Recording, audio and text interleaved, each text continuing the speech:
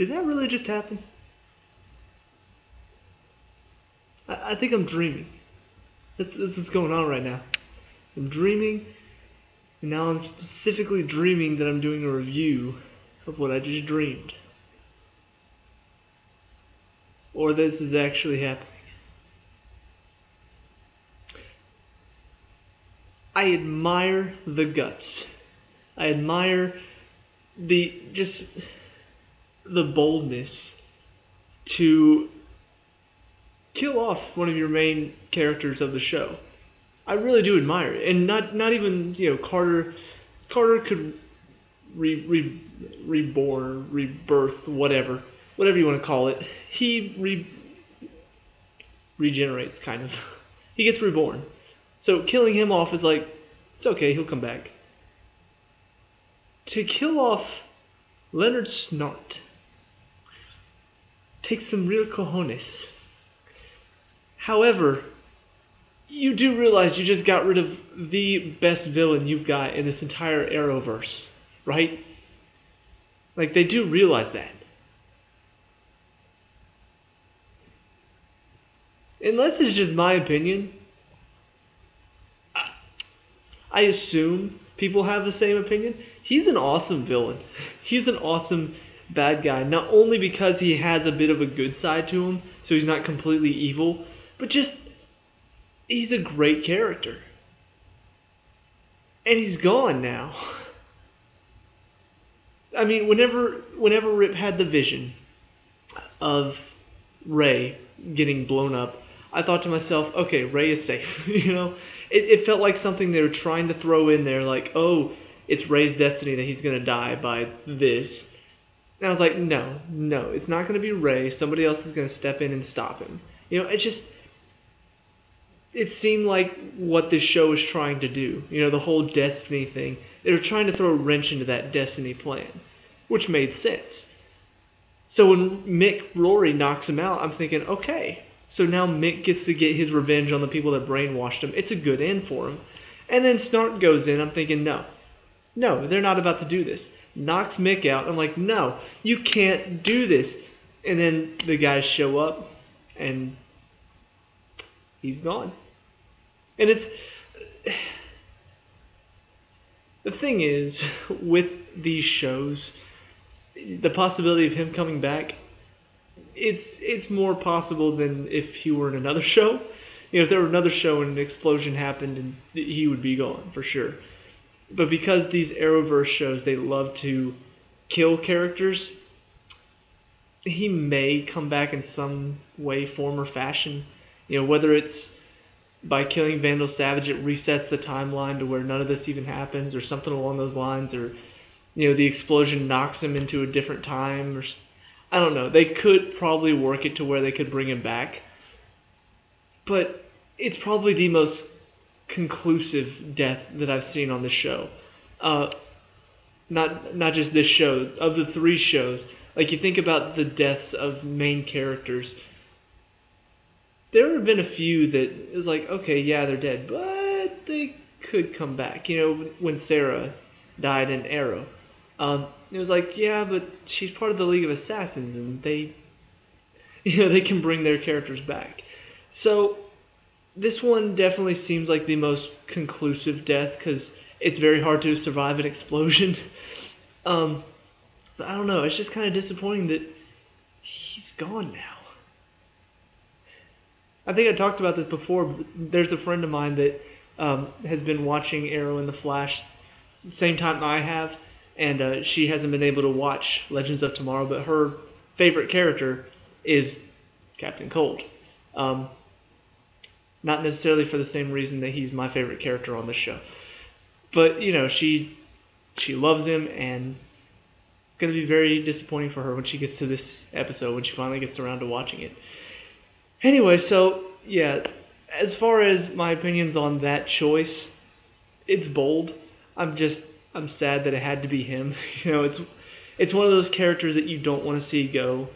But in the end, it kind of makes sense that he's not going to let Mick sacrifice himself. He already let Mick go one time, and look at what happened to him. He became Kronos, so he feels like he kind of owes him. Um, so yeah, it does make sense that he would kind of rectify that by taking Mick's place. However, I will say the one great thing about this is that he went out like a badass. I mean, surrounded. Everybody's got guns pointed at him. The guy's like, "Stop it now! Shut it down!" He's like, "There are no more strings on me!" And then the explosion. It was a very emotional and just badass moment for Snart. So that was the one good thing out of all of this. We got that scene. Um, so yeah, as far as the episode in all though, it was really really good. We got a little bit of a twist in this after the twist from last week, where we found out that the Time Masters were actually working with Vandal Savage, which I was kind of hoping they would do, and they did. We actually find out even more of a twist this week, that the Time Masters have been using this Oculus to actually control their movements through time. So the entire time, whenever they are, they're moving through time, they're doing these little things here and there. I was wondering, okay, so they're, whenever we were going to these different timelines, I'm thinking, okay, so they're going to here because it's the best next move for them. They're going here because it's the best next place to stop Vandal Savage. No, the Time Masters the entire time were controlling their movements, making them go to different places, influencing their thoughts to make them go here to stop Vandal Savage from being, put in jail or something over here. It's really, really, really freaking clever when you really think about it. When you think about, I don't know, it's crazy to really consider it all. Like even the one lady, what's her name? Crap. The Pilgrim, I think she was called. The one that went back in time to try to kill their younger selves to erase them from time. Even that was part of their major plan, and they knew that they were going to be able to stop this woman, and in turn it would affect them, doing all of it. It's crazy, and it's a brilliant twist. It really is. To think about all of the stuff that they had to do to put in place to get Vandal Savage to where he needed to be, because they think that he's the only one that can stop this alien attack in 21 whatever. After he takes over the world, these aliens attack, and they believe that he's the only one that can stop them. Which Rip Hunter says is complete BS, but, I don't know. And it's kind of interesting to see who's right, who's wrong. It could be either one of them is wrong here, but we end up with a very good episode, a good escape plan set in place by Captain Cold and Sarah. They managed to get all the stuff set in place. The ship taken out, all the other ships shut down. They break out everybody from their prison, and yeah, overall there are a few moments that really stood out. The rest of it was just genuine good stuff. It's really hard to pick out that many moments, but the ones that I can pick out are really good. The one scene with Snart and Sarah in the room, he brings in the cards, she's like, "I'm not in the mood." And they kind of throw a little bit of a hint of a romance in there. The reason I like this is because we haven't really gotten that this season with them. We had the whole romance thing with Ray and Kendra. I talked about how it was the weakest part of the show for me. They've had Snart and Sarah have had kind of a friendship, kind of an understanding of each other, where nobody else on the ship could really understand them that way. Especially whenever Mick was off the team for a little bit. Sarah was the only one that really understood who Snart was, because Mick wasn't there anymore. So it's kind of interesting to see that even though they never really set up a romance, there was a little bit of it there. And right at the end, we have this moment where Snart's like, "Look, this could be our last time together," and he tells her, "I wanted to get to know more about you," and she's just like, "Please back off, son." Which of course comes full circle. Whenever he's going to sacrifice himself, she ends up admitting kind of how she felt about him. So it was very nice. It was very subtle. They didn't really have to throw it in our faces a lot. It was there though, and I like how they set that up. Uh, Another good moment is with McRory possibly turning back into Kronos and then doesn't turn into Kronos. Ends up turning on the guy, shooting him, and then smashing his head in with his foot, which is pretty cool.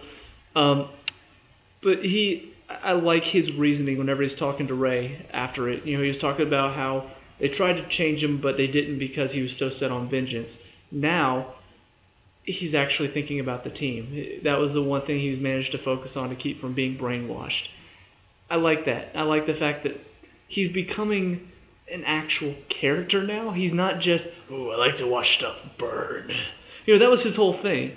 He didn't come along to save the world. He didn't come along for the fame and glory. He didn't come along for being a hero or anything like that. He just wanted to blow stuff up. That was the only reason he was on this mission. Now he's actually a character. Now he's got a lot of depth to his character now. I like that. I like the fact that they managed to change that about him. So that was really nice. And then after Snart sacrifices himself and they are heading away, there are several just really emotional moments between them all. It was a very emotional ending to this episode. You've got Sarah who's on the verge of tears. You've got Mick who doesn't want to talk to anybody. Ray comes in to console him, and he's just like, get out. I don't want to talk to you. And then Ray manages to convince him, look, what if we manage to kill Vandal Savage? He's got Kendra. He's talking about, even though Snart's gone, I still feel like I want to kill somebody for him. And Ray's like, well, Savage has Kendra and Carter. He's like, that'll do. So I like the fact that now he's kind of got a purpose to go kill Vandal Savage. The scene with Rip Hunter, you can see during this whole thing that they're doing inside of the Vanishing Point, taking on all these bad guys. During that time, Vandal Savage has gone back to 2166 and kills his wife and son. And so he gets on the thing with Gideon and asks her, what does the timeline look like? She's like, there is no timeline anymore. With the Oculus down, I can't look at that. He says, can you at least check and see what happened in 2166? She says, I'm sorry, Captain Hunter, it looks like Vandal Savage, according to the newspapers, Vandal Savage has killed your wife and son. And just that realization that after all this time, the whole point of this mission was he was trying to save his wife and son. It turns out that the Time Master sent Vandal Savage to kill his wife and son so he would go on this mission. And he just, in the end, he can't stop it. In the end, it still happens. It is kind of a depressing thought. After all this time, the one reason he got this team together, he failed in that mission. And obviously, the goal now will be to get back Kendra and Carter and to kill Vandal Savage in the process. Because, we need to stop him from taking over the world completely. But then again, it's like, well, I don't know. Where are you going to go from here? How are you going to do this now? You can't go back in time and kill him, can you? Or are you going to just go find Kendra and Carter wherever they are? It's very interesting to see how they're going to end this. And hopefully they don't do what most, if you think about most time travel movies and TV shows, most of them end on a note of they end up stopping whatever, but the time stream is messed up and then something just fixes everything. It's kind of like a Deus Ex Machina. Like, for some reason, oh, everything's good now. I hope they don't do that. One of the best examples I can think of, and this is spoilers for Edge of Tomorrow, Live, Die, Repeat, whatever you want to call it, the action movie with Tom Cruise and Emily Blunt. It was a great movie. Really enjoyed it. It was a lot of fun, kind of like Groundhog Day with aliens and explosions. A lot of fun. But at the end, you kill the main monster, and everybody's dead. They all sacrifice themselves to do it. and then for some reason the day resets again, and Tom Cruise's character is completely fine. It's all reset to before the battle even starts. Everybody's still alive. It's like, really? You're just gonna completely wipe away all of the emotion with that? Just, oh, everything's good now. I don't know. It was a little bit disappointing. So I hope they don't do that with this. You know, when you think about Snart's sacrifice, when you think about everything they've gone through, you know, Rip Hunter possibly losing his wife and son, trying to stop the Time Masters from, you know, affecting the timeline anymore. All the sacrifices they've given would just mean nothing at all if at the end of it all it's just, oh, we do this one thing and time resets and we're all good now. I hope they don't do that. That would really take a lot of the emotional impact out of it. As much as I would love to see Snart still be alive at the end of this, that would probably be the biggest cop-out they could do. And I don't think they're going to do that. These DC shows, the Arrowverse shows, have done a very good job of not really copping out of a lot of emotional moments. Like, you know, when in Arrow, whenever the city is getting attacked, it's actually getting attacked. It's not, oh, we stopped the big thing that was attacking before it attacked. No, for the most part, you think about season 1, it got attacked. It got destroyed. Several hundred people died. So I don't see them copping out of this one and saying, oh, they're all still alive. But at the same time, it's still a possibility. Just crossing my fingers and hoping. So those are my thoughts on this episode. Next week's finale. Really excited. Can't wait to see what they're going to do. Let me know what you think down in the comments below. What do you want to see them do? What do you think they're going to do? All that good stuff. If there's anything I missed in this episode that you want to talk about, let me know. We can talk about it. Leave a like and subscribe for more Legends of Tomorrow, and I'll see you at the next review. Peace out.